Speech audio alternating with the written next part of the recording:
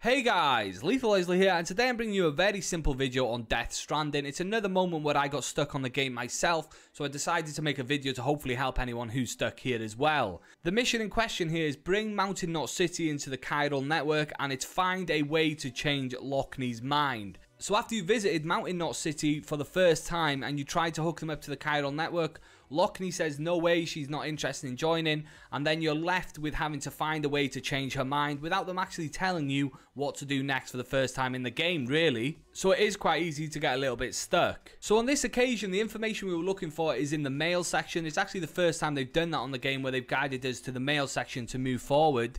And if you look at Aaron Hill there, the message he gives us is, would you speak to Mama for me? And basically this is telling us to go and visit Mama again. It even says there, I've got a feeling they could patch things up if they just started speaking to each other again. So what we need to do next is go and visit Mama. So looking at the map, there are two ways you could do this. You could obviously trek all the way around, and Mama's is just up here. You can see that's Mama's there if we zoom out. Or the faster way would obviously be to go back to the last place we hooked up to the Chiral network. This distribution center here is where we want to head, and then we're going to use the fragile jump to Mama's. So that's it. That's the information we needed to move forward. I hope this helped a few of you guys out there. I'm going to leave the video there anyway. If you liked the video, like the video, subscribe if you want to see more. Thanks for watching as always, and take it easy.